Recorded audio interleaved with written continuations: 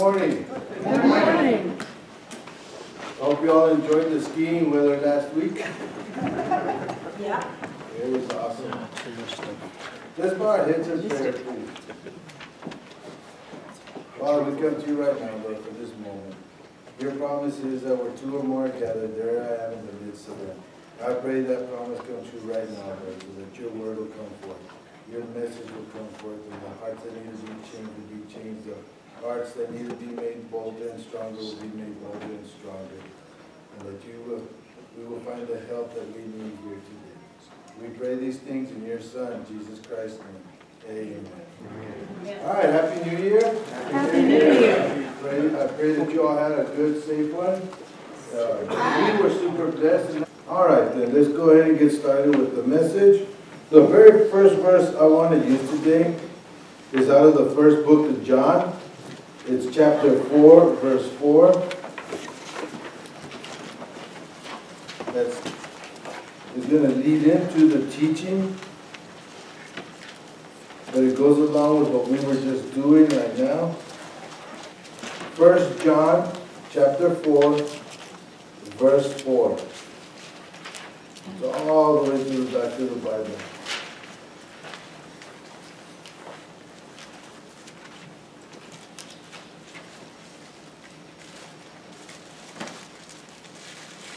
Okay, 1 John chapter 4, verse 4.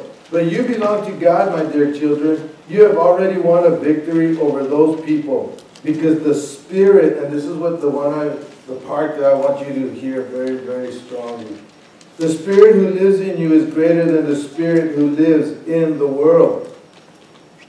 The Spirit who lives in you is greater than the Spirit who lives in the world. When you receive Jesus Christ as your Lord and Savior, you receive the Holy Spirit in you. And that's the Spirit he's talking about.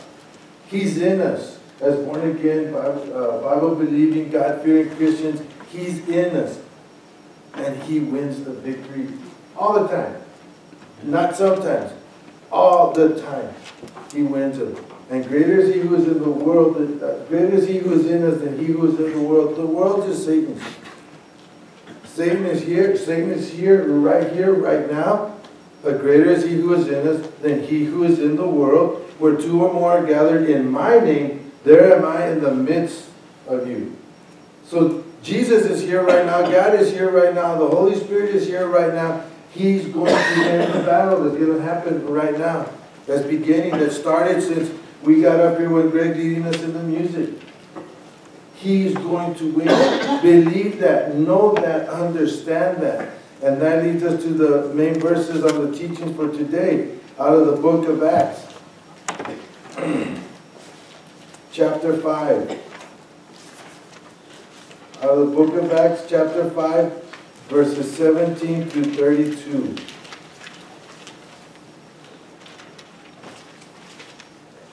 What an awesome thing God does here. Acts chapter 5, beginning at verse 15. And this starts off, mine is subtitled, The Apostles Meet Opposition. Okay. The high priest and his officials, who were Sadducees, were filled with jealousy. They arrested the apostles and put them in the public jail. But an angel of the Lord came at night, opened the gates of the jail, and brought them out. Then he told them, go to the temple and give the people this message of life. So at daybreak the apostles entered the temple, as they were told, and immediately began teaching. When the high priest and his officials arrived, they convened the high council, the full assemblies of the elders of Israel. Then they sent for the apostles to be brought from the jail for trial. But when the temple guards went to the jail, the men were gone. So they returned to the council and reported, the jail was securely locked, with the guards standing outside. But when we opened the gates, no one was there. When the captain of the temple guard and the leading priest heard this, they were perplexed, wondering where it all would end. Then someone arrived with startling news. The men you put in jail are standing in the temple teaching the people. The captain went with his temple guards and arrested the apostles, but without violence, for they were afraid the people would stone them. Then they brought the apostles before the high council, where the high priest confronted them. Didn't we tell you never again to teach in this man's name? He demanded. Instead, you have filled all Jerusalem with your teaching about him, and you want to make us responsible for his death. But Peter and the apostles replied, we must obey God rather than any human authority. The God of our ancestors raised Jesus from the dead after you killed him by hanging him on a cross. Then God put him in the place of honor at his right hand as Prince and Savior. He did this so the people of Israel would repent of their sins and be forgiven. We are witnesses of these things, so is the Holy Spirit, who is given by God to those who obey him. Excuse me. I'm sorry. That is the only reason that I am here talking to you.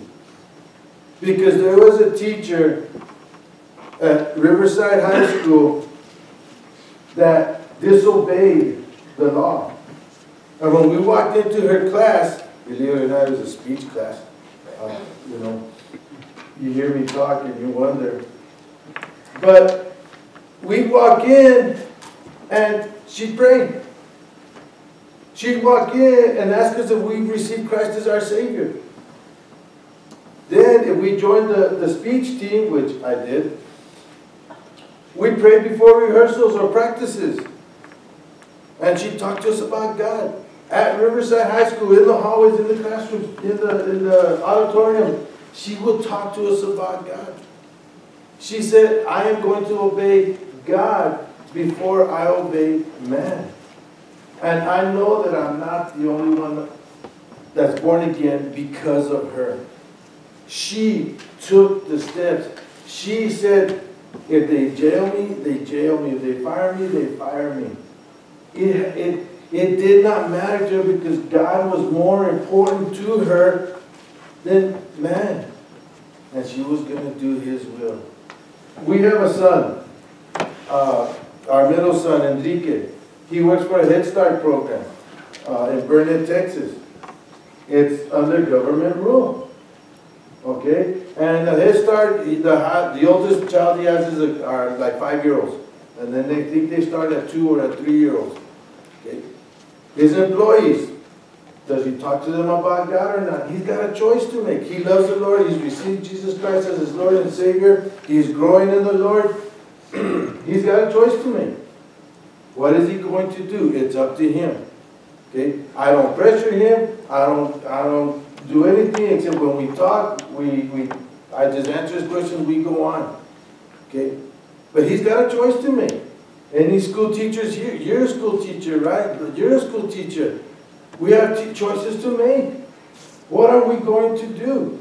All right? It's against the law. We can get in trouble. Not only can we get in trouble because we're talking about God, but we can get in trouble because we're giving advice.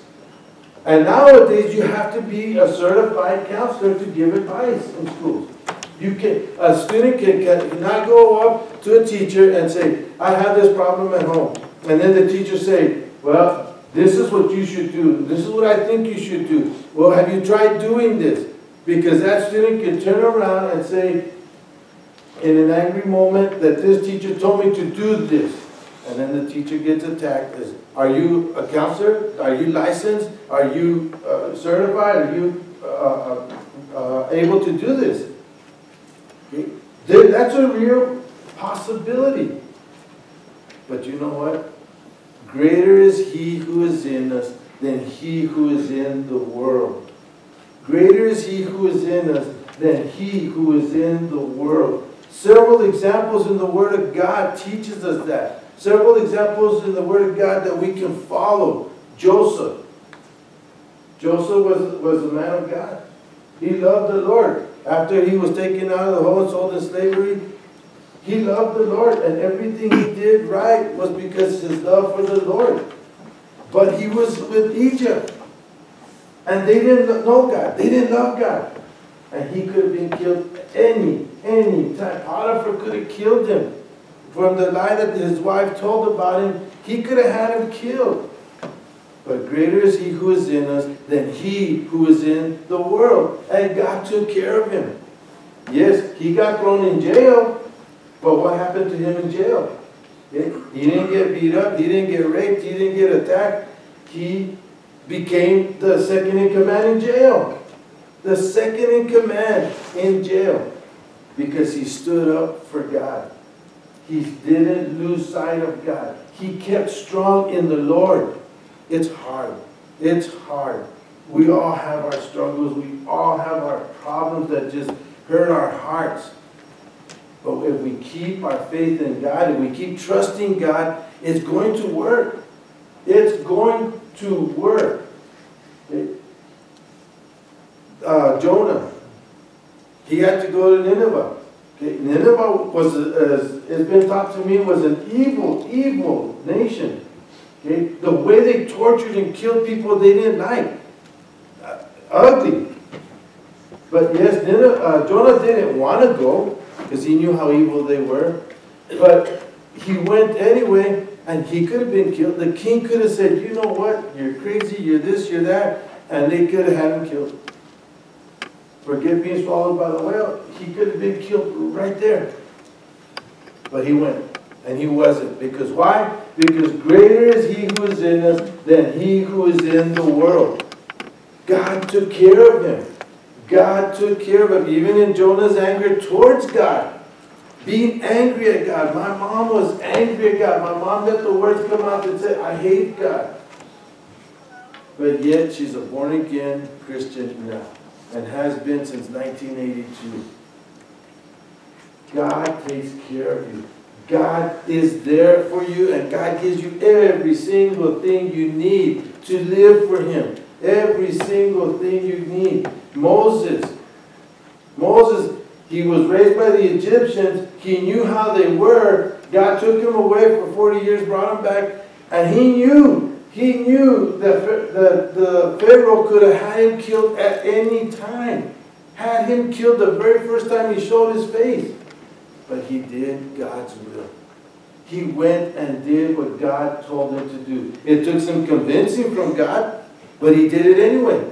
He went and look at what he ended up doing. Bringing out the slaves from Egypt. Because he obeyed God, because he trusted God, because God's promise came to pass. Greater is he who is in you than he who is in the world. Moses trusted that. Noah, because of Noah, mankind is still alive. He loved the Lord, and not only did he love the Lord and build the ark, but while he was doing that, he was still trying to lead those lost to him, to the Lord. He was still going into the city. He was still trying to convince the people to repent. When the whole world had gone bad, can you imagine the whole world that's bad? The whole world was bad. Try to imagine that, okay? Us right here being the only Christians around, the whole world is bad. Well, with him it was what, 8 people? That's it? He still trusted God. Because greater is he who is in us than he who is in the world. Greater is he who is in us than he who is in the world. And look at what Moses was able to do. Noah was able to do. And if you talk to God, as you read the scriptures, Noah, Moses, Joseph, Jonah, they were all people like us. They loved God. They were people like us. They loved God. There was no difference except for the time periods they lived in. They loved God. We're different in personality, but we love God. We're not the same, but we love God. So we are the same as those examples. We can do what God wants us to do in spite of the laws of our land. In spite of the laws of our land. And yes, it's becoming harder. It's becoming harder to teach the Word. Even not in public schools. Anywhere, almost not everywhere, but in a lot of places, they're trying to keep you from doing that. Okay, I never knew that until I started talking to my wife about it. She can get in trouble for the daily breads that she passes out at work. Because it's a workplace. You're supposed to just go to work and then go home. I didn't know she could get in trouble. She could get fired. Maybe not thrown in jail, but she could get fired. Okay? And I imagine some of you have that same thing. I don't know at your places of work, but you can get fired. And right now is not a good time to get fired. We need our jobs. But understand, these people, they took a stand because they trusted God. They trusted God. They received Christ as their Savior. The apostles, they walked with God and they still questioned Him. And they were still undecided. Peter denied God 3 times.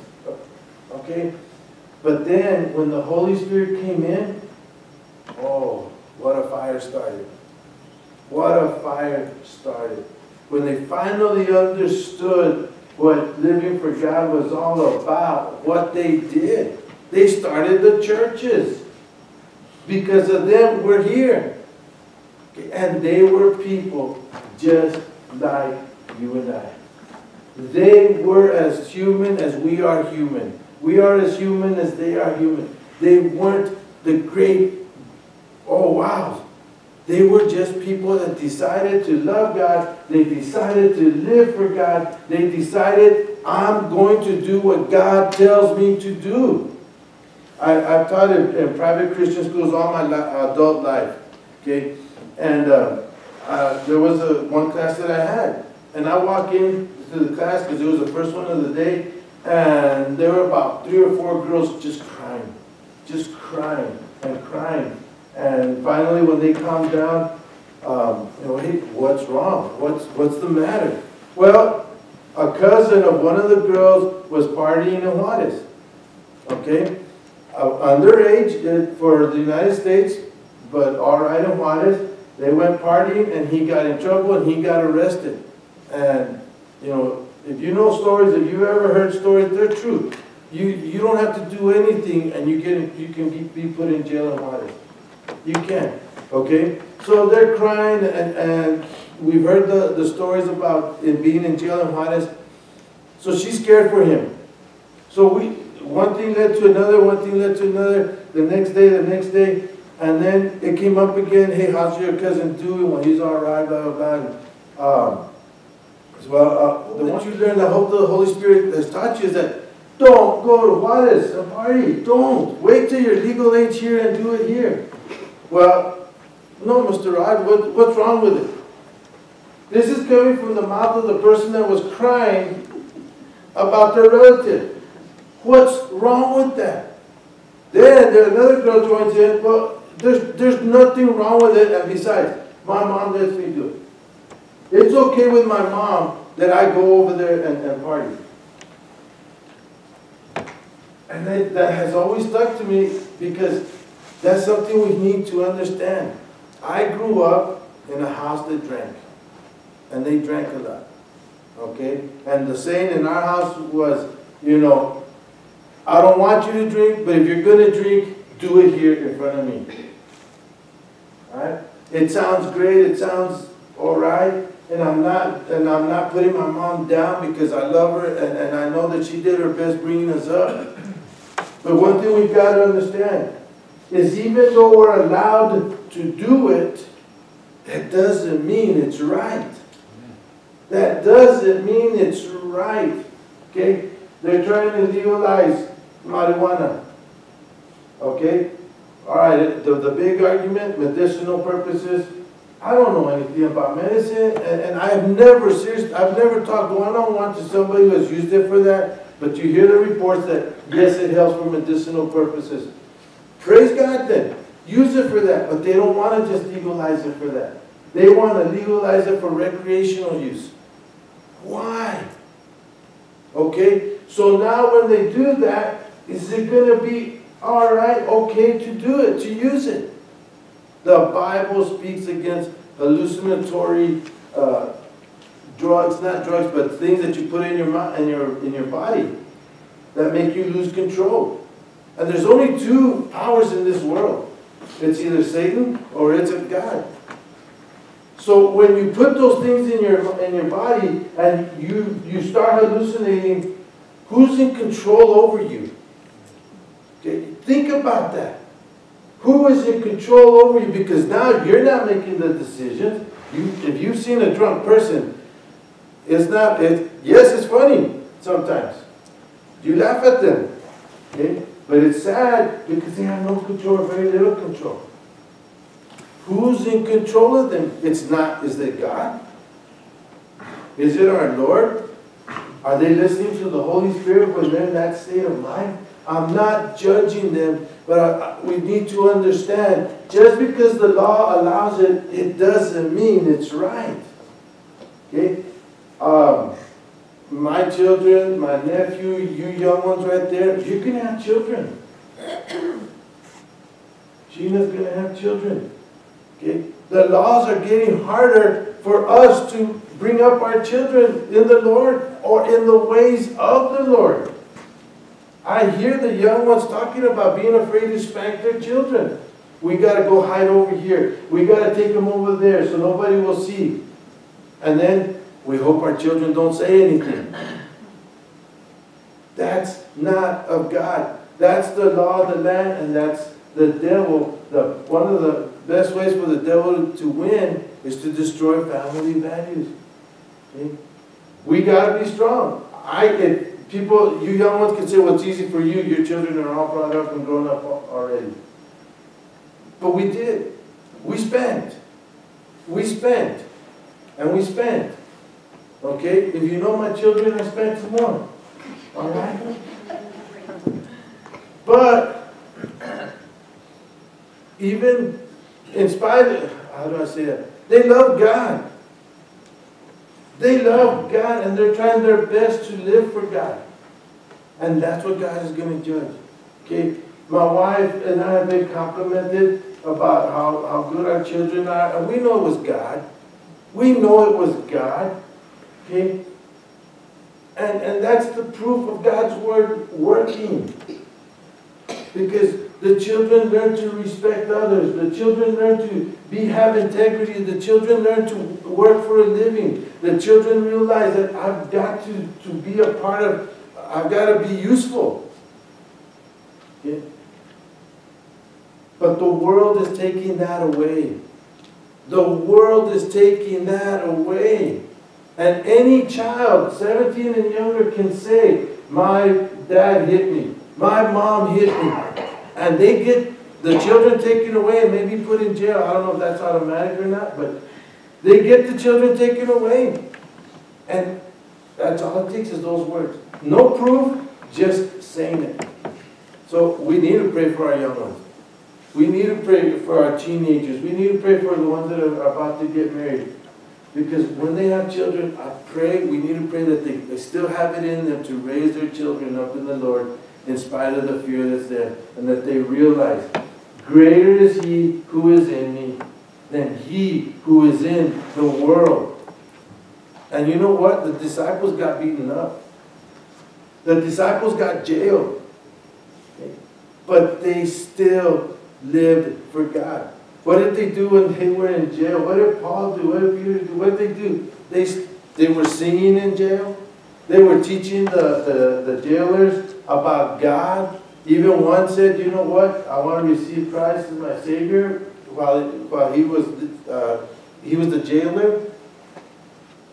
They didn't give up on God in the bad times. They didn't give up on God in the hard times. They believed that greater is He who is in me than he who is in the world. And this is where God wants me right now. Then this is where I'm going to teach the Word right now. They were put in jail, and what happens? God opens up the doors, lets them out, and what's the first thing they go do? They go teach about God.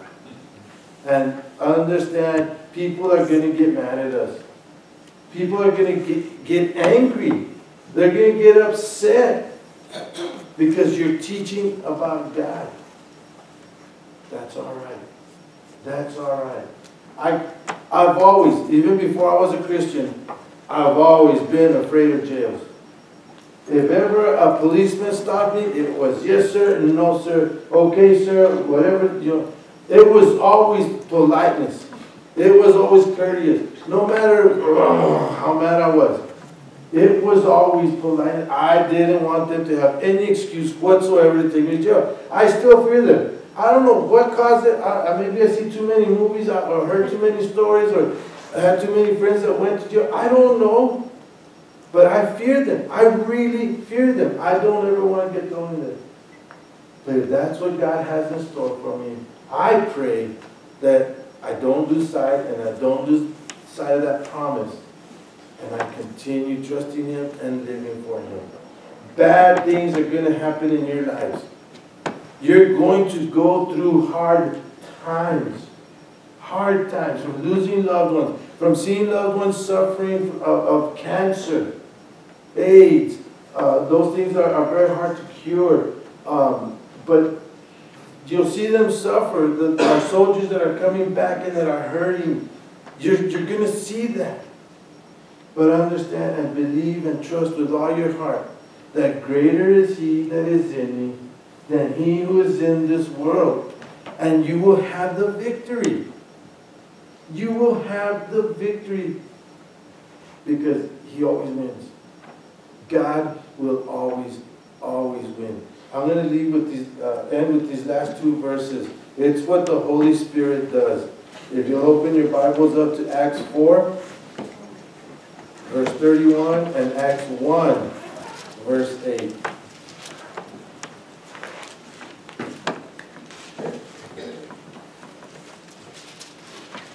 Acts 4, 31.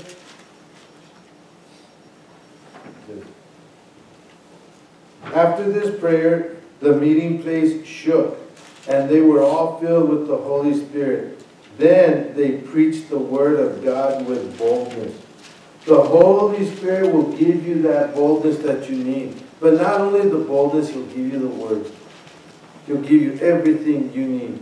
But that's what the Holy Spirit is in us for. That's one of the reasons He's in us. Then Acts 1:8. Acts 1:8.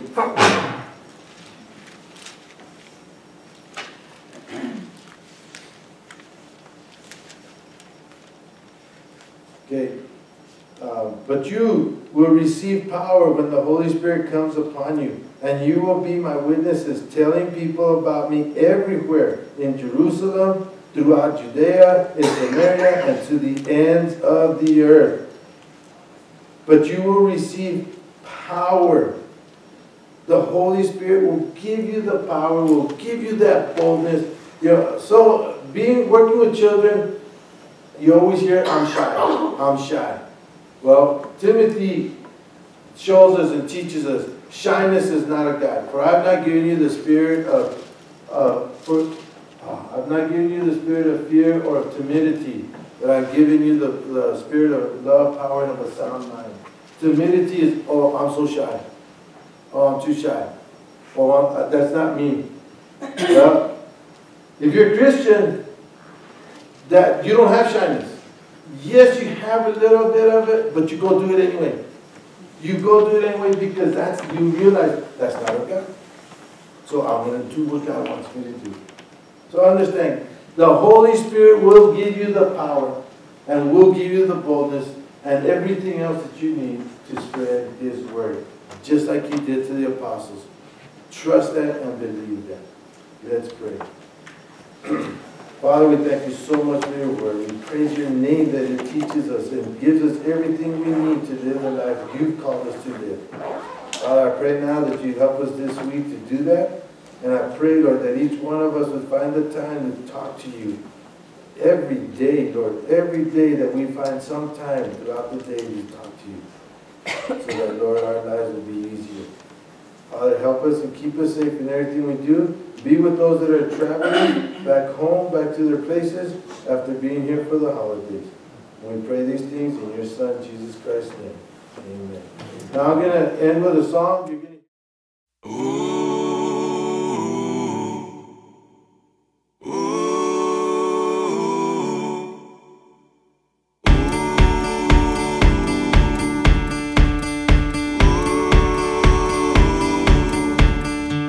Bring your tithe and bring your shame. Bring your guilt and bring your pain. Don't you know that's not your name? You will always be much more to me. And every day I wrestle with the voices that keep telling me I'm not right, but that's all